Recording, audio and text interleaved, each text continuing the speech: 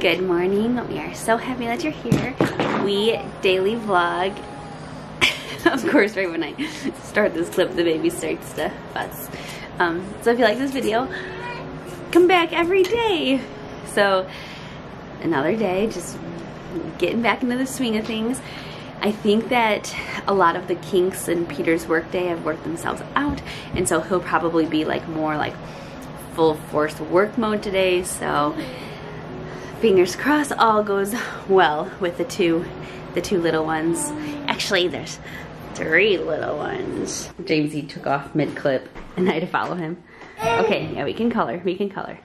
So Teddy is back to snoozing. Jamesy and I are gonna do some coloring, I guess. And I know it's only Thursday, but we do have a busy weekend ahead of us.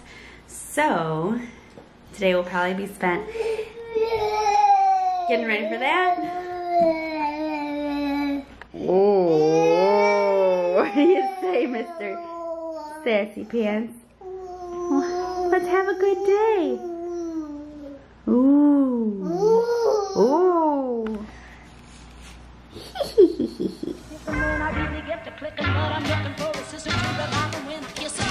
If you want some love, just let me know.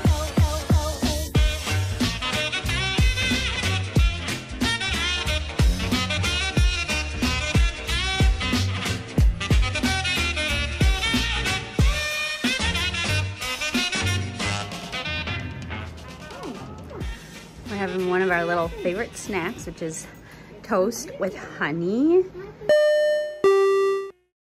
and like cinnamon spices on it, and watching some Bluey.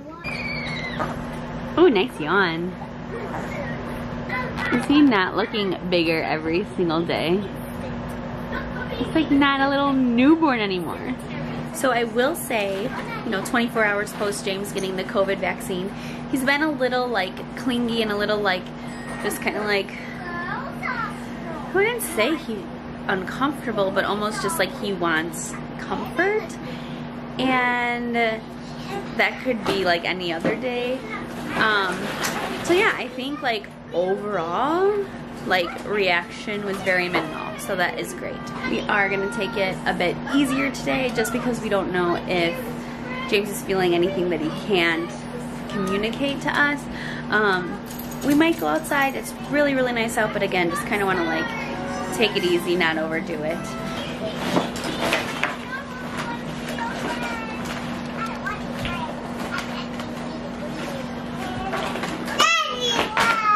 Whoa!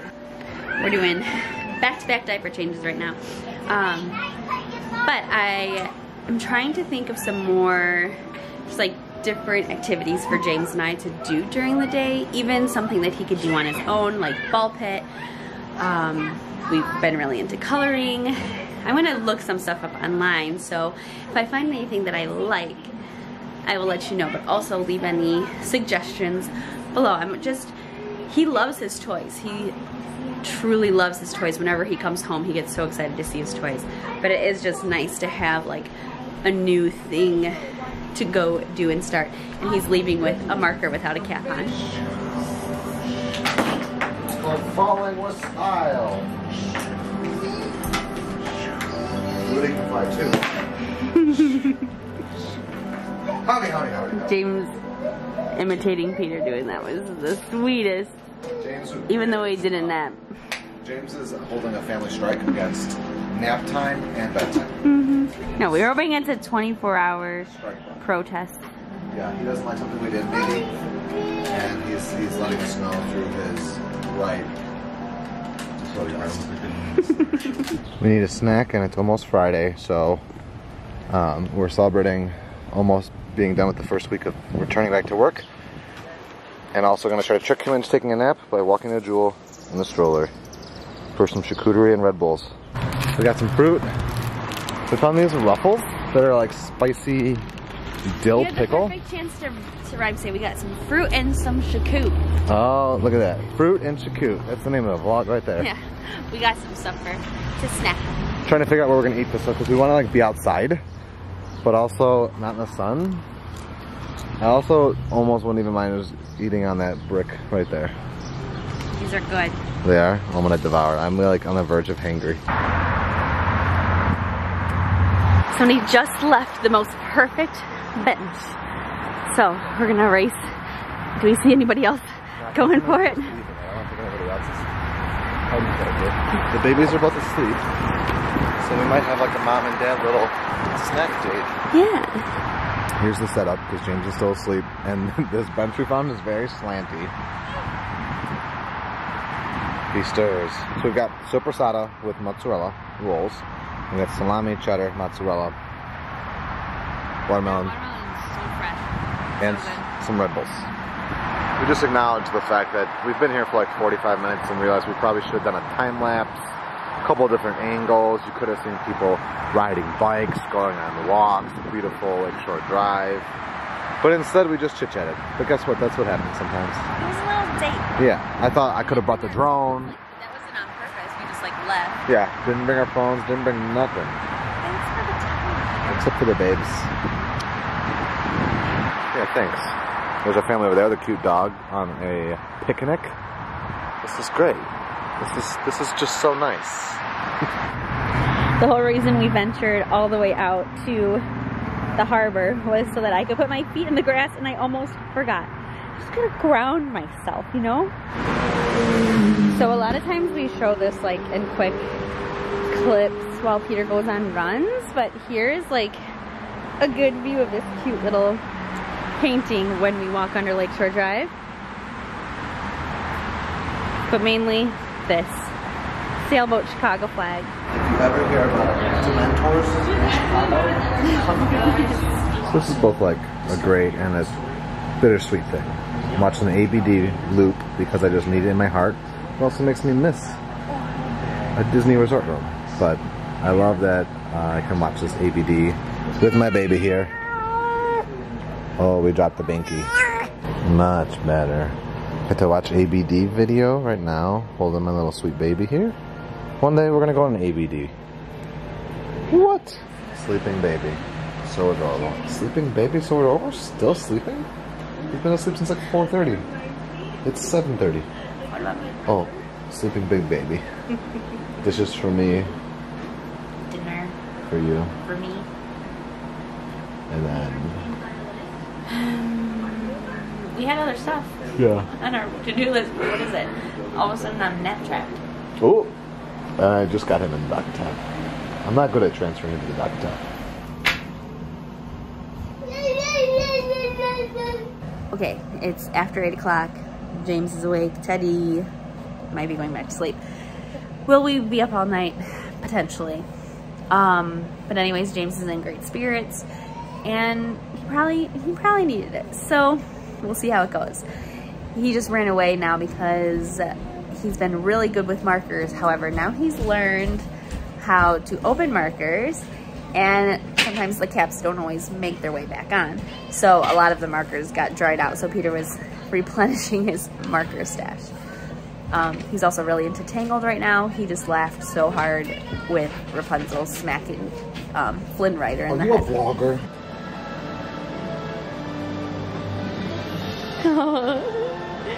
Jamesy's reaction to the end of Tangled.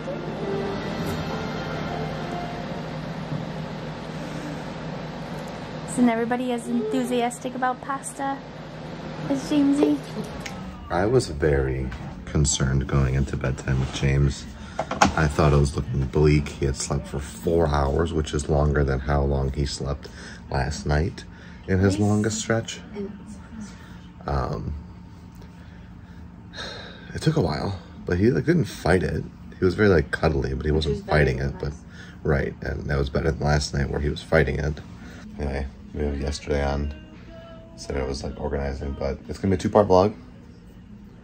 So it's good to be home for this part.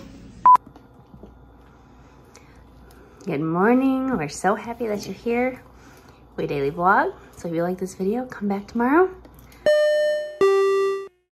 Starting our day with smoothie time. So I took the initial clip of James with the smoothies before I really had known what happened today.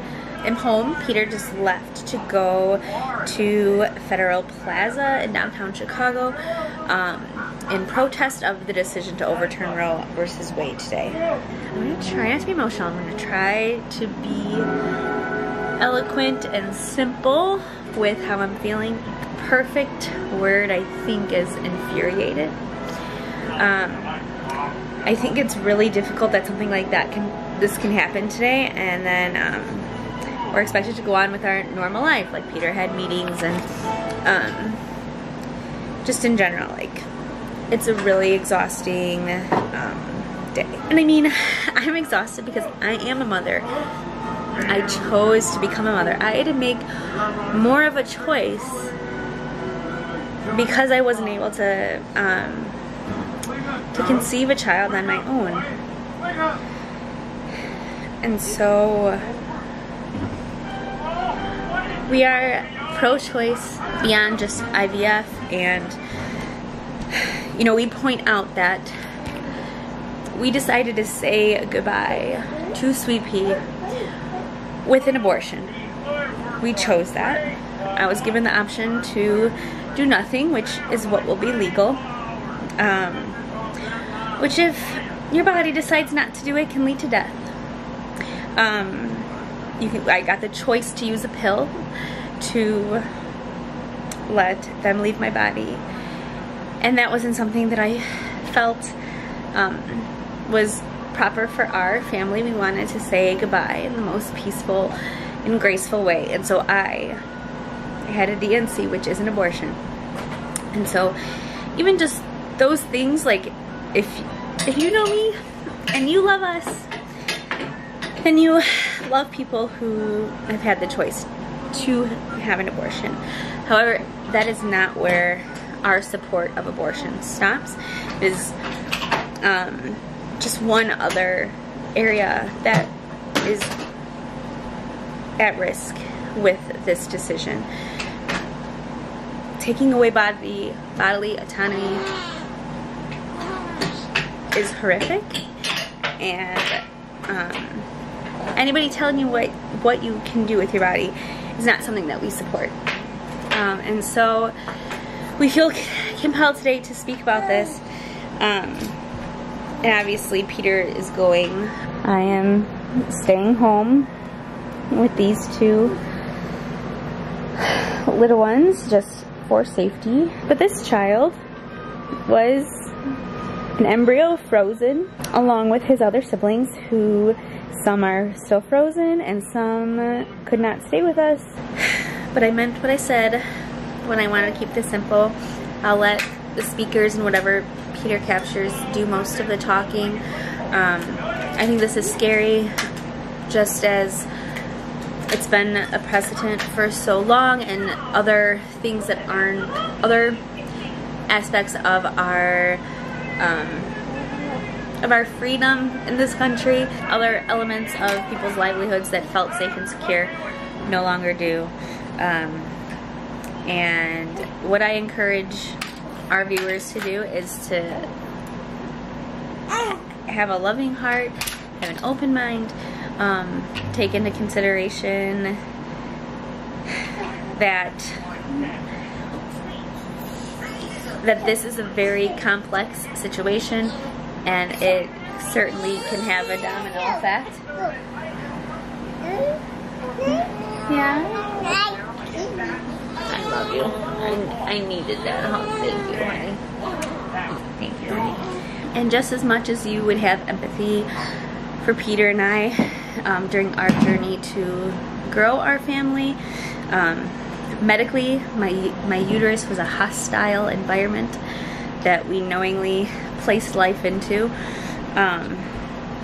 Try to have empathy for other women and childbearing people that would have to make the extremely difficult choice to not carry on with the pregnancy, and that, like, truly in any situation, having empathy and having an understanding for others is so simple, and that is truly just as humans, like, is isn't the minimum that we can do is be kind to others. So, and that kindness even applies to extremely difficult situations. I have been feeling hopeless about all of this. I just feel like right now very few people are controlling many, but deep down, Peter and I are hopeful people. We believe in good, we believe in taking action and doing the right thing. So, as you know, as much as it does take effort to do your research, reach out to representatives, learn about who you're voting for, especially like in your local elections, that is more important than ever. And as much as my hope has been gone today, it's something that this experience can actually like reinstate my hope, because so many people denied that electing someone as chaotic as Donald Trump as president would have these long-lasting effects. They denied that anything of this extreme would happen, and clearly we're seeing the effects of that. Is him appointing Supreme Court justices, and you know, whatever more examples that you need, but in that same way that works the other way. So we have to remember that our voices can be heard and are important, and as much as we shouldn't have to fight for these rights, it's certainly worth it.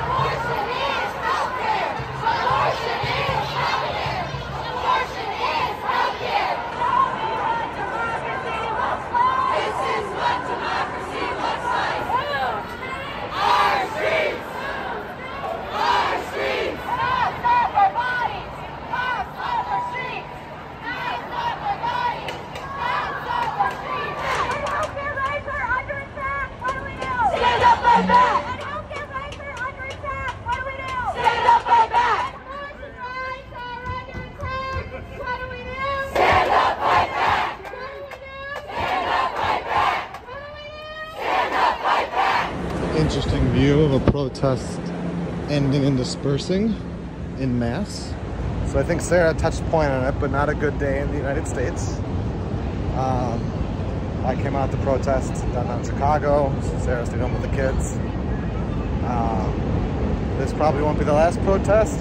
This won't be the last time you hear the Brookharts talk about this. This won't be the last time you hear Americans talk about this. It's going to continue until this gets codified. For everybody out there, Brookharts are here if you need somebody to talk to or vent, and just be kind to one another. All right, what a Friday. Funny enough, Sarah, Teddy, and I all put James down to sleep tonight, so that was kind of fun, a little different. We put James to sleep. We are gonna have an ice cream party because I did some emotional shopping on the way home from the protest at Target, and they got some ice cream. So I'm gonna put away dinner, which we still haven't put away yet. And then we're gonna have a little ice cream party in our bedroom with Teddy while James is asleep. Then we're gonna go to bed. We have a big day tomorrow. We have a concert. I don't know if we've said this, but we have a concert. We're gonna see our main man, Andrew McMahon, tomorrow at Notre Dame. So it's weird to have like the weekend feels back after being off for 4 weeks. They're like, it's the weekend. But there's another protest tomorrow in Chicago. I think their intent is to just continue it as long as they can. I don't know if we'll get to make it. But what I will do is we will spread the news of both Orlando and Chicago protests that we find. And the links, a couple of those links are like also list national protests across the nation. But we can't let this go. Can't let it continue. Can't let it not be talked about. So that's, like I said earlier, it won't be the last time you hear the Brookharts talk about this. that makes you uncomfortable, I guess it makes you uncomfortable. But it's part of our daily life and we daily vlog.